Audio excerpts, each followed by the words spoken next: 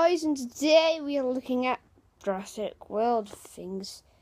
Now, I'm going to tell you why Amanda Kirby in the third movie, people say she created the Indominus, but no, it's not. How is that even possible? Because she left it open because 2 people are still in the cage.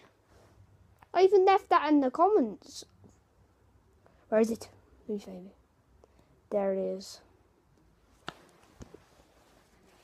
You can't really see it because my camera can't. Yeah, there it is.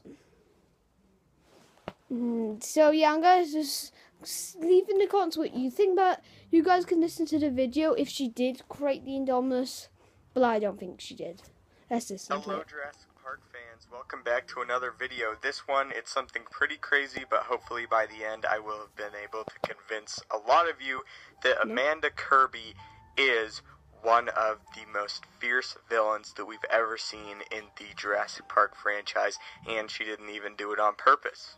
Before we get into this theory, I would like to thank the original person who brought this to my attention, and that is Hazagala, or as a lot of you might know him, Egypticus on Instagram, and I will link his Instagram in the description down below if you guys want to check it out. It's pretty cool. So yeah, thank you, man. So now that we've got that out of the way, let's go ahead and talk about this crazy theory that just might definitely be true. So in Jurassic Park 3, after the Kirbys, Alan Grant, and Billy have found Eric, they stumble onto the Pteranodon enclosure and decide they have to go through it in order to get to the other side and the boat. Amanda and Eric Kirby are able to escape through a gate that was previously locked. They are able to unlatch it and escape. During this time, Alan Grant and Paul Kirby are being pursued by another Pteranodon and have to swim underneath a gate in order to escape from it. As Amanda and Eric exit, Amanda turns around and attempts to re-latch the gate, although fails utterly and leaves the gate open. We see that the latch doesn't go all the way down, and later on in the film, She did that because 2 people are still left in the cage. we see it open up completely, allowing the gate to swing open and allowing the Pteranodons that were inside the enclosure to escape and roam free.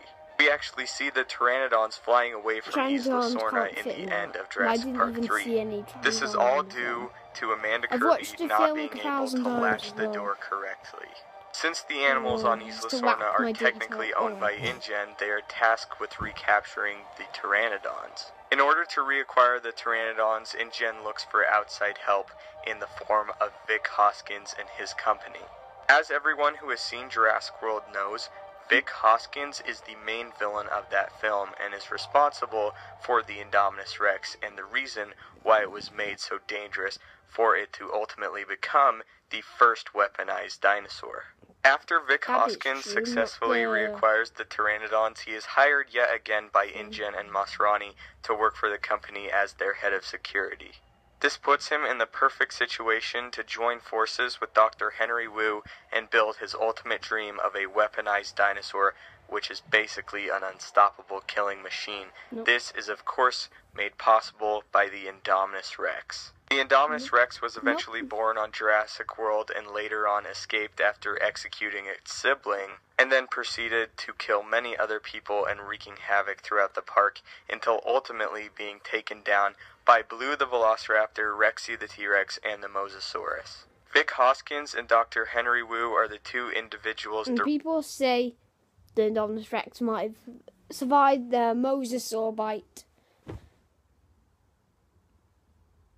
Did you see how it even grabbed it? What was it? I keep saying things, sorry. I'm being well this lately. Yeah, but he got bitten and twisted it like that, and that twist would have.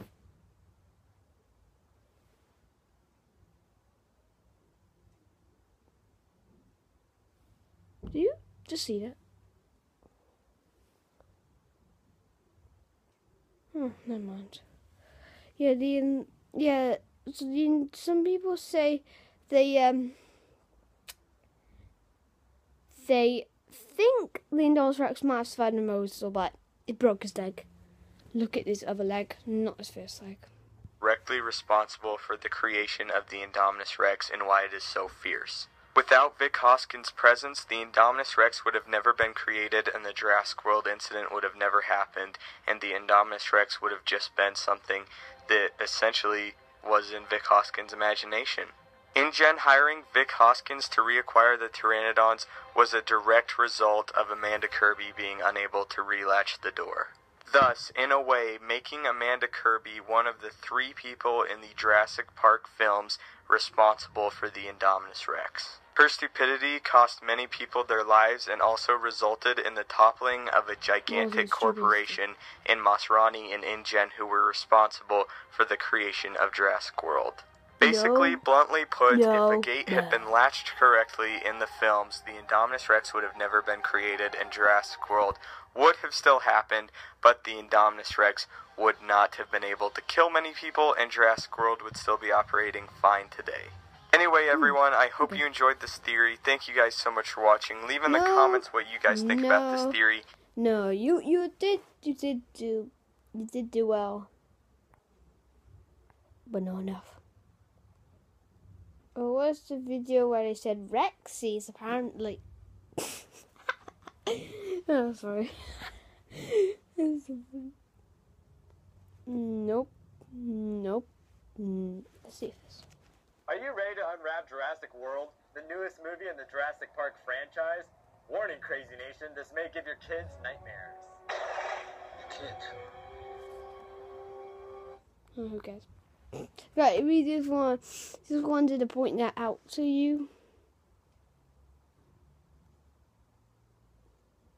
I think it's this one, isn't it? Hey guys, how's it going? This is the Stupendous Wave, and in this video we are continuing the top 5 in the Jurassic Park series, and for this video we will be talking about, in my opinion, the top 5 underused dinosaurs in the Jurassic Park franchise. And but had to have at some point appeared on screen. Where is it?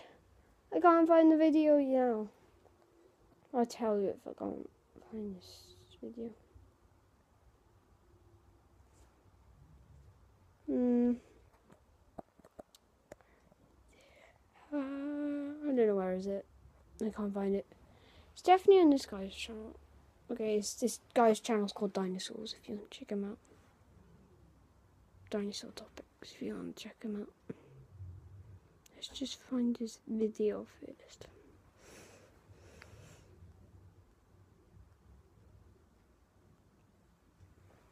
No, I don't think it. No, it's not. I can't find it. But yeah, he's saying it Rexy.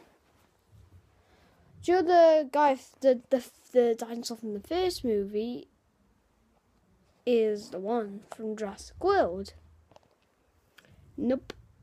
He's different eye colour. Rexy has light green eyes, and T-Rex from the old movie, from the first movie, has dark green eyes. So actually, no, Rexy doesn't exist. Well, she does in the Jurassic World, but she wasn't in the first movie. Because I found out, I'm going to give the dinosaur, the T-Rex from the first movie a name.